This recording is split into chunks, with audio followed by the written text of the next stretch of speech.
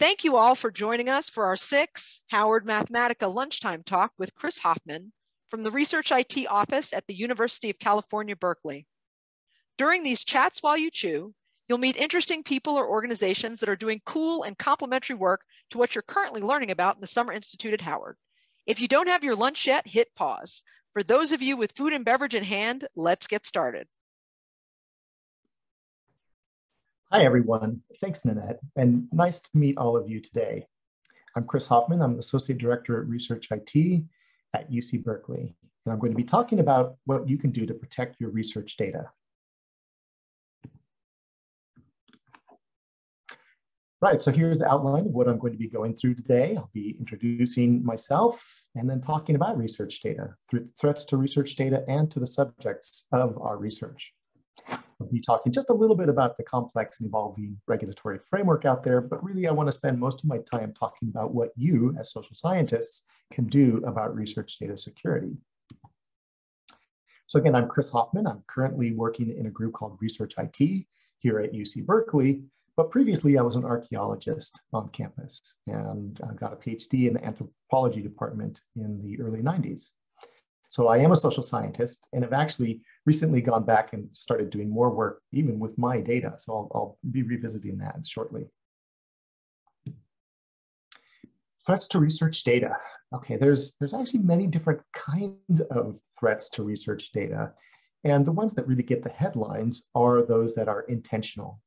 There are a number of types of attack, and you'll see these listed in the news and on websites: phishing, denial of services, viruses, viruses that do things like try to actually capture what you're typing on your keyboard. There's a kind of virus called ransomware where actually this isn't the issue here is that if what's on your computer is valuable to you, then somebody may think of that as a target where they install ransomware on your computer. It may encrypt your data, and then they make you pay in order to gain access to your data again. Of course, there's also the risk of physical theft, of your computer. That's another type of risk to research data. And this is a very kind of fast-moving, evolving space with hackers combining these techniques in different ways and inventing new techniques at the same time. Now, in addition, there are a number of threats to research data simply through accidents and disasters and the lack of best practices. So I think we all know about natural disasters that can destroy our servers, our computers, even our backups. Those are natural disasters, and they're also human-made disasters. And in addition, things like spilling coffee or dropping your laptop, those can also result in the loss of data. So I want to really refer you to the talk by Aaron Foster and Anna Sackman, also part of this series called Supporting Your Data, How to Keep Yourself Sane. There are just so many things that can happen to your data. Now, I mentioned earlier that I've had the opportunity to go back and look at my research data from the early 1990s. And there are a number of reasons that I'm doing this. However, I've found that there are things that I am able to do in terms of working with my earlier data, and then there are things that I can't do. So fortunately, I kept raw data from my research, which was an archaeology dissertation, but I didn't really have them organized very well. I didn't have good file naming conventions. And then I also used some software that produced some charts and graphs, and those were in a software package that no longer even exists. But fortunately, I can take those data and actually learn some new techniques like R and Python notebooks. So that's been exciting. But there are things that I have access to and things that I can't. So think of yourself in the future wanting to come back and work with your data. Now, then I think as social scientists, it's also worth thinking about the threats to the subjects of our data. Like what are the communities and the social issues that we're actually studying? For many social scientists, human subjects is a very real issue. Perhaps you've had to develop an IRB protocol for your research.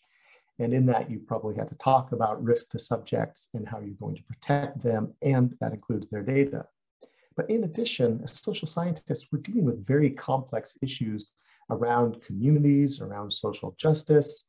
And I think you're all probably already very aware of, for your particular research, the kinds of ethical issues that are related to the data that you're gathering. So we as social scientists have certain additional responsibilities beyond other kinds of research. Now, I think it's also, I would like to consider a little bit about why social sciences data may be more at risk. These days, social scientists are working with larger data sets, more complex data sets that relate to very sensitive kinds of issues. In addition, we're developing new techniques and methods out of data science and other data sciences and other fields that allow us to generate new findings, machine learning, et cetera, where we can work with larger data sets. And in general, because these findings and these data are generating more valuable and more impactful findings, they're more attractive to others, including bad actors, people who would like to take those data for their own purposes.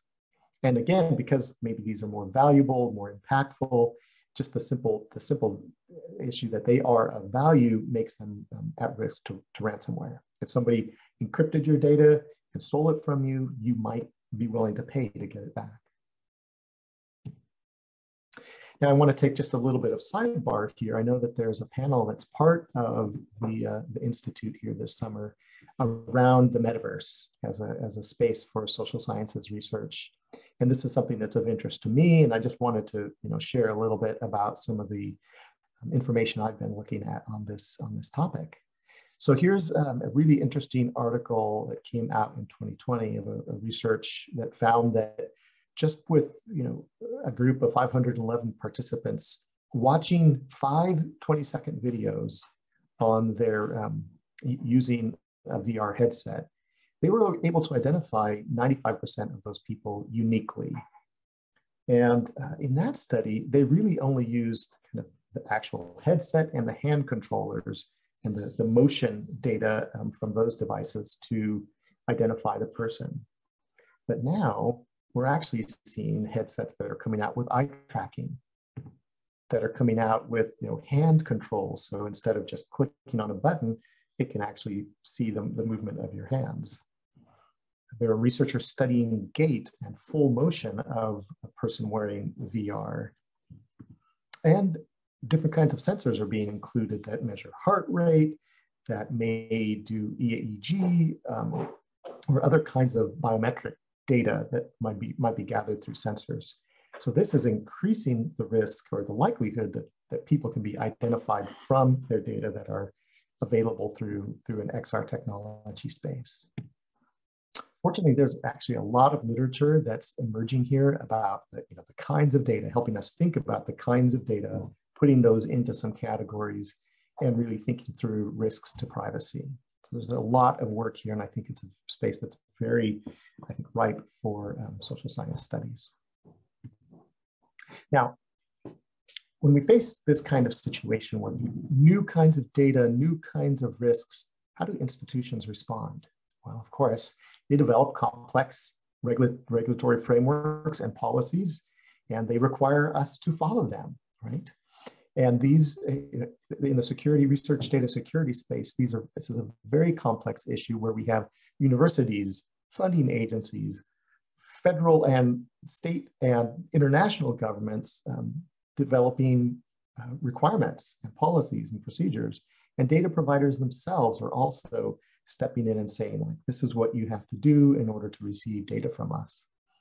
People are increasingly hearing the word audit as something that may happen with regard to how their data are being used in a research context. So this puts researchers in a very difficult position. And then if you combine that with other kinds of pressures being brought onto researchers to share data and to have open data, then there's actually a conflict. So we have researchers ask this question all the time. How do I balance these different requirements? This is a hard question and really depends on the specifics of the kind of research that you're doing and the data that you're working with. Generally, requirements for security or protecting subjects will overrule or trump requirements to share data. But that doesn't mean you can't share data. You just have to be aware of what data you can share, whether it's de-identified or at an aggregate level, and what data you're not allowed to share. So again, this is really the quandary that many researchers find themselves in. It's like, this is really hard. This is very complex. Do I have to become an IT security expert? Hopefully not. We've talked a little bit about some of what you need to know and be aware of, but really there are a lot of things that you can do to help yourself, help your research subjects, and help your discipline move forward.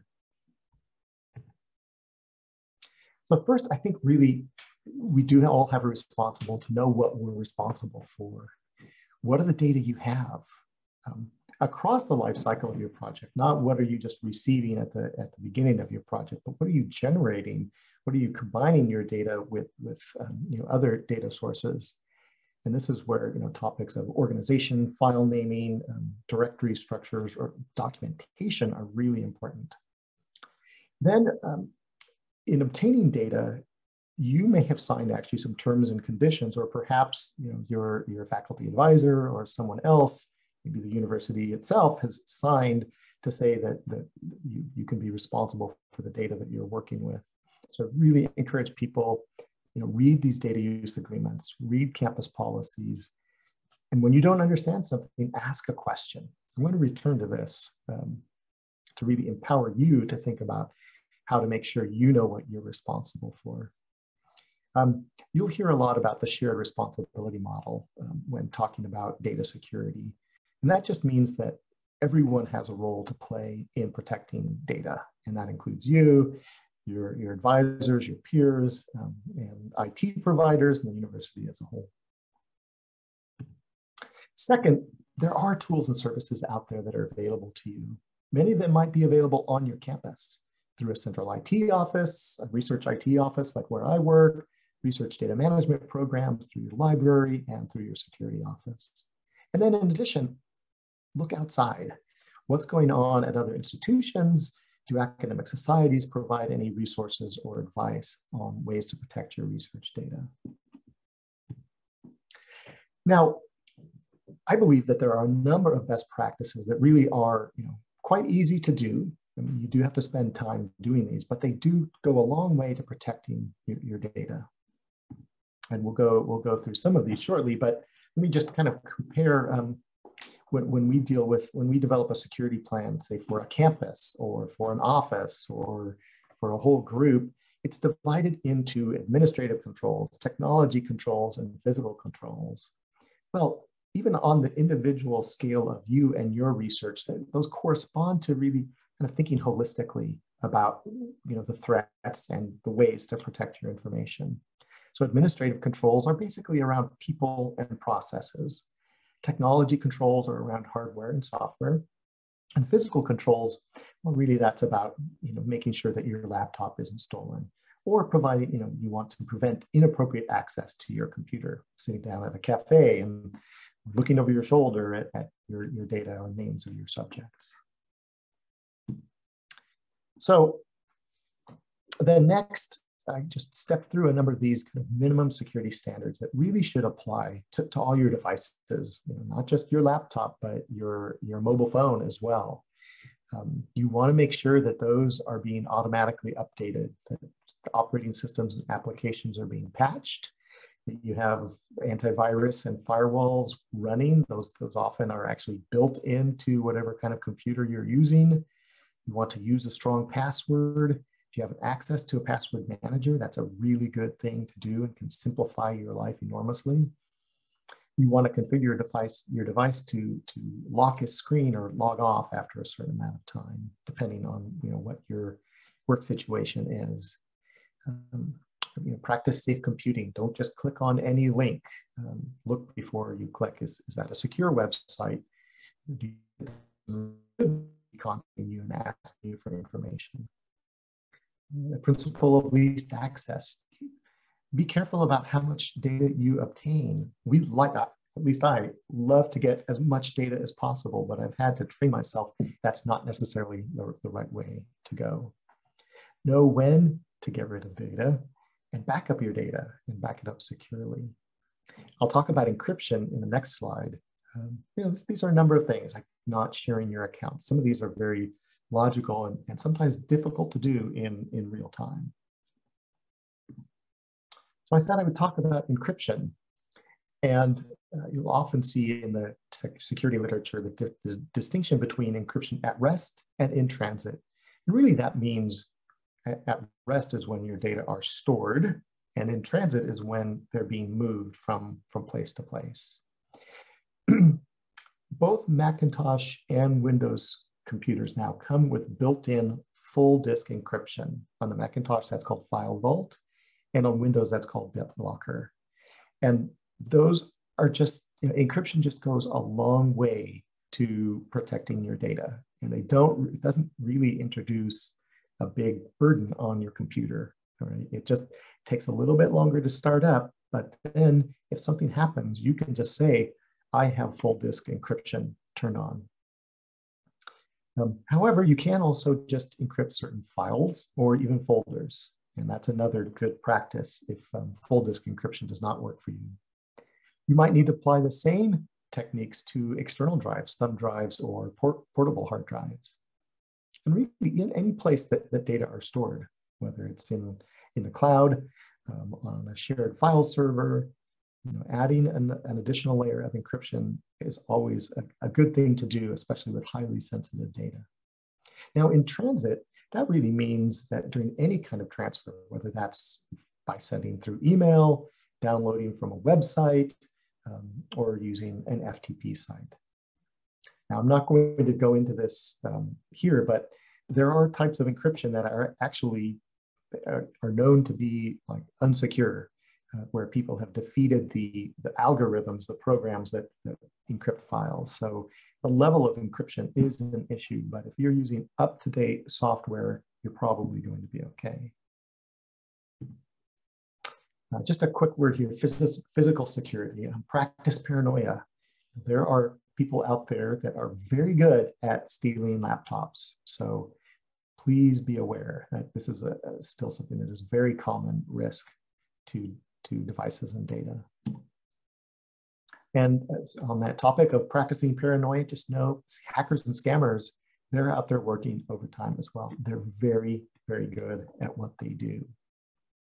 So just be aware of that is happening. Now, you will wish there was more help out there, right? So what I've talked about is some of the resources that you have, tools and services, people you can talk to, but there's still a lot of gaps in terms of what you really could use to make things better for in terms of protecting your research data. So to that end, I'm going to ask you to put pressure on your departments and on campus leadership. This is a very difficult area for universities to really deal with at the highest level, because the need really cuts across different offices that do different things. You all know universities are complex organizations, and to deal with something holistically is complex, because we've found in developing our programs that you need technology, you need tools and services, secure data storage, but you need consultants and community, people who have expertise in certain areas to make sure that you're using those tools appropriately and correctly. And then we really also need clear policy and realistic expectations about what we can all actually do in terms of these requirements. So I say this because the researcher's voice is so important at the campus level in making headway on these kinds of complex topics. When people in an IT organization go to leadership and ask for funding, it only works if we have the voice of the researcher at our side or in front of us. Now, also, this is a really interesting area, and I would like to encourage you to build community with your peers. This is not just an issue at your university. This is a national and even an international issues. So there are opportunities to talk with others, and there are social scientists out here who will find that this is an area that they want to develop further expertise in. So I really encourage you, like I have, to develop some expertise here. I am on one of UC Berkeley's IRB committees, and I can tell when somebody has done a little bit of homework and is able to talk about maybe the level of encryption that they're using for their data transfers. So this is an area where you can actually show off as well. Transparency. So I think it's turning a little bit to social justice and data. Transparency is key for you and for your subjects. But do be careful, again, because there are bad actors out there who will use information. It's very, we all like to use versioning systems like GitHub. And I'll say it's actually very easy to accidentally put a password in a GitHub file. And once it's out there, it's available to everybody. So do be careful about what you share. And then again, I would just like to kind of end with this thought that social scientists really can be impactful in this space of research data security, and that there are many opportunities for research and for the development of new approaches to these challenges. And I think there really are some interesting and important issues around social justice, diversity, and equity. And this is because these challenges, as like many other challenges, impact our communities differently and disproportionately. And that we need diverse perspectives and expertise to develop the kinds of holistic and targeted solutions and approaches that can really help all of us. So with that, I really want to thank you for listening to my presentation, to watching this, and I look forward to hearing from you. Here's my email address here, and I'm very happy to hear from you in the future. Thank you very much. Thank you for joining us, Chris. I know our participants are looking forward to live Q&A with you and other members of the Berkeley Library community in June at the Institute. Thank you so much. Thank you all for watching. For more information on SICSS-Howard Mathematica, visit our website, follow us on social media, and join our email list.